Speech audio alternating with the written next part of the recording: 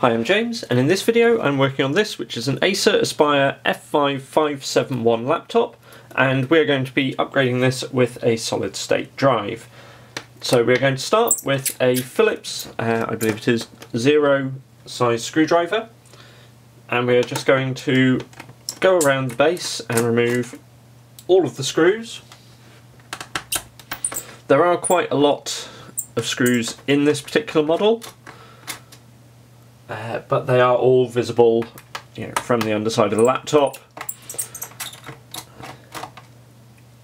I was actually surprised I've never featured one of these machines on the channel, because I've done a lot of drive replacements on them. It seems like here in the UK at least it was a very common machine a few years ago. I think probably Curry's PC World had some good deals on them at times, so you used to see a lot of them.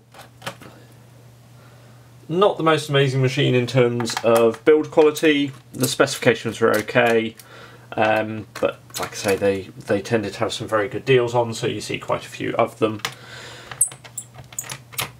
Anyway, we will go around the base. I'm taking all the screws out and positioning them just in the same order the same arrangement that I take them out as I normally do.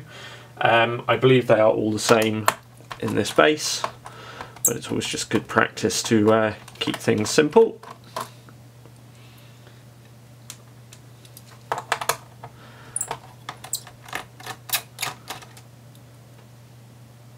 This one here is actually holding in the optical drive, so we have to make sure that we get that taken out once we've removed the other screws.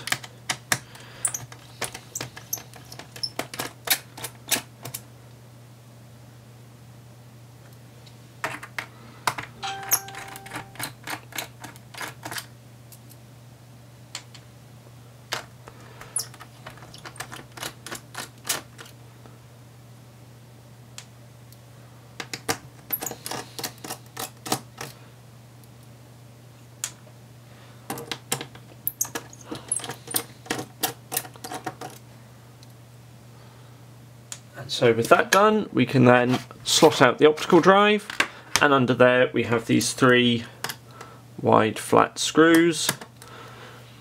The Phillips size 0 bit will still manage those.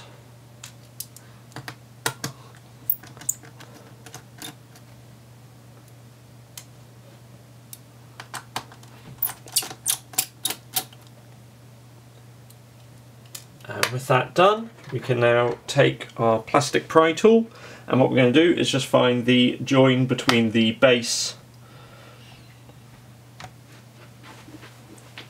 and the palm rest and push that into there.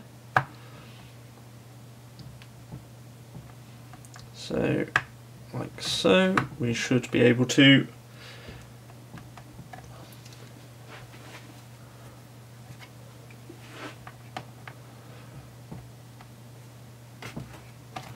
start on the side instead, that might be easier.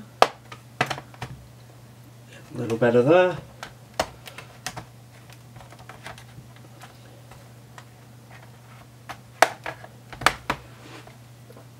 So, can now work along the front edge.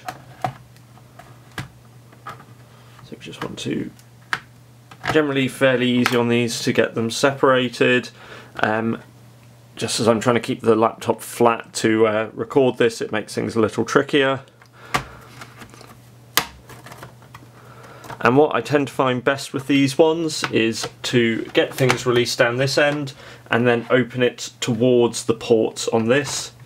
And then what we're going to do, the speaker is attached in the base, so we are going to twist round the base of the laptop and just ease out that speaker connector there. Upon opening the machine, our first job is to disconnect the battery. So to do this, we are just going to pull on the 2 little tabs either side of the battery connector and slide that out. That will ensure that we do not accidentally power on the machine while we are working on it. If we were looking to add an additional memory module, we can just have our second memory slot here. So we would take a DIMM module, slot it in and press down so those clips hold it in place. To remove it, because we're not actually adding one to this, we just pull the clips out and pull the module out as it pops up. Now what we are going to do today is we are going to lift the hard drive out. This is not screwed in, it's held in this rubber mount. So we lift the end of the bracket and then gently slide the drive away from the SATA port. We can then fold down the sides of the bracket that hold it in place and position our replacement, in this case a Crucial BX500 240GB drive, and then just slot that back onto the SATA port and press down. While we're here, we're just going to check the fan. So to remove the fan, we have 2 screws and the connector here. Again, just slide the fan connector that way to disconnect it. We're going to lift the fan out, and that is not too bad. We don't have too much in the way of matted up dust. If you wanted to lift the heatsink, it is these 3 screws here, and then you can lift that up if you wanted to repaste.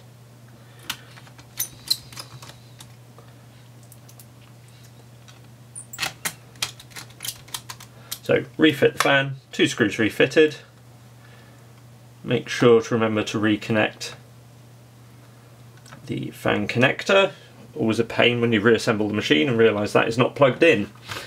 Now, to put the base back onto the machine, we are first of all again going to twist it round and slot back in the speaker connector before repositioning the base. Again, the base, to get this back on, best way of doing it, of course we must not forget, reconnect the battery,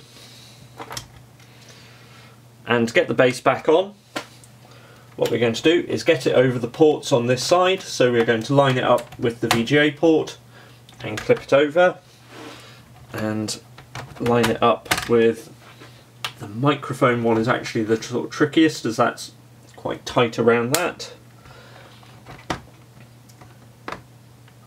So we're going to press on that and down until it pops around.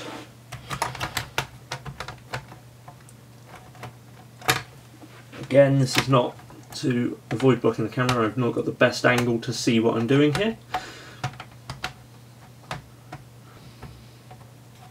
And there we go, with that positioned and angled over that, we can now see all the screw holes start to line up. So we're going to press down on the base just to make sure everything is clipped in where possible, and then all that's left to do is to refit the screws to the machine. I hope you found this video helpful. Do let me know in the comments below if you have any questions. Hit like if it's helped you upgrade your machine, and subscribe if you'd like to see more videos as we post them. Obviously, if you want to see just refitting the rest of the screws, I'm going to keep the recording going. Of course, the thing to remember is just to fit these 3 flatheads, or sorry, not flatheads, but these 3 flatter screwdrivers before refitting your optical bay, and to refit the drive before putting this screw in, or it will have nothing to attach to. Anyway, thank you for watching, and I hope you have a good day.